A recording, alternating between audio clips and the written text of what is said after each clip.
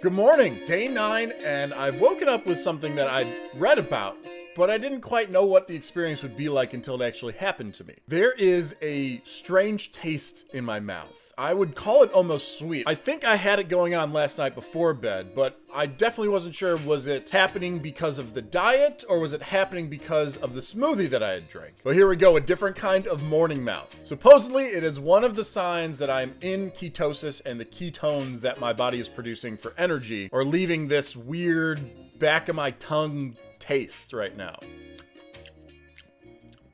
I mean, it's not bad. Anywho, let's get to the morning measurements. Pretty big drop from yesterday, down to 214.8. That's down more than half a pound. Body fat percent back up a little bit. Water, muscle, this scale. If you watched yesterday's video, you know that I'm in the middle of an army weekend, and this is this morning, so I was able to fit this part in before I started the day. I'm gonna try to get 3 meals in at 3 relatively normal times, but at this point, I have no idea what the day holds for me. Off to breakfast. And as far as breakfast goes, I would say this one was pretty standard. 2 fried eggs, 3 pieces of bacon, a little extra cheese on top, plus a cup of keto-friendly coffee. And what's more, I got to eat it during the breakfast time, like before I started my army workday. So I've got that going for me today. Total calories, 598, grams of fat, 49, grams of protein, 32, grams of net carb, 3, and a cost of $1.74. When you know it, lunch, I actually got to eat at lunch. And in my continuing mission to polish off some of our leftovers, this is a throwback to dinner from my 3rd day on the keto diet. Salmon with zucchini and flavored by this keto-friendly marinade. As I did a few days back when I had it for another lunch, put the zucchini back into the air fryer. Man, that makes a difference. Then plated and served. Calories for this dish, 695, grams of fat, 41, grams of protein, 74, which I've come to expect every time I have fish now, and grams of net carb, 1.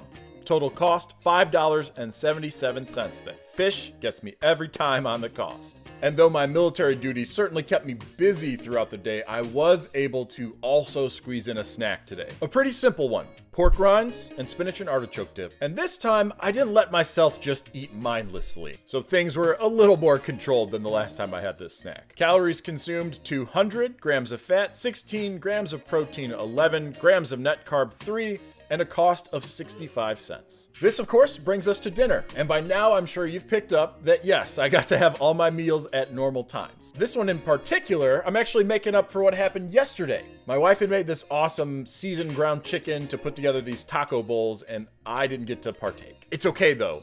I loaded up today. All my favorite ingredients in here: chicken, cheese, some lettuce, avocado, sour cream, salsa, delish. And the tally for this taco bowl, 507 calories, 38 grams of fat, 34 grams of protein, 7 grams of net carb, and a cost of $2.24. Put it all together and what do you got? I got the day's totals for you.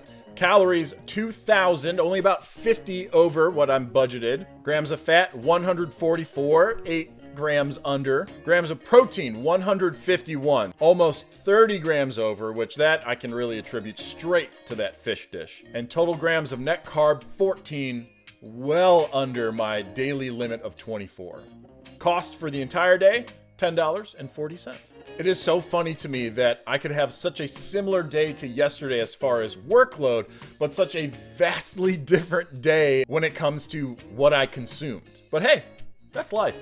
Now let's get to how I'm feeling. First and foremost, I mentioned it this morning, but oh my gosh, this taste thing that I had read about, the ketones. I know I'm in ketosis, guys, because I've had this metallic-esque, semi-sweet taste at the back of my tongue since I woke up.